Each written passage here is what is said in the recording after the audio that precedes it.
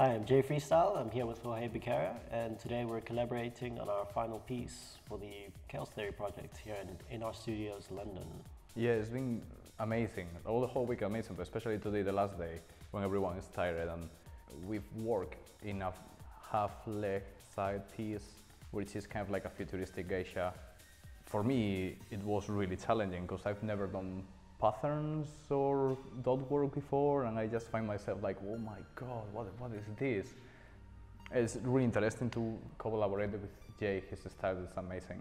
He's such a great, quick artist. It's unbelievable because I just doing like a little piece of the pattern and suddenly it's like, boom, all done. It's funny that you only mentioned that like halfway through tattooing. He's like, oh, by the way, this is the first time I'm doing dots. I was like, what? I can't believe you've never done just anything. So yeah, no, it was funny. Yeah, I was completely lost, but yeah, it turned out well. I'm pretty happy with the result.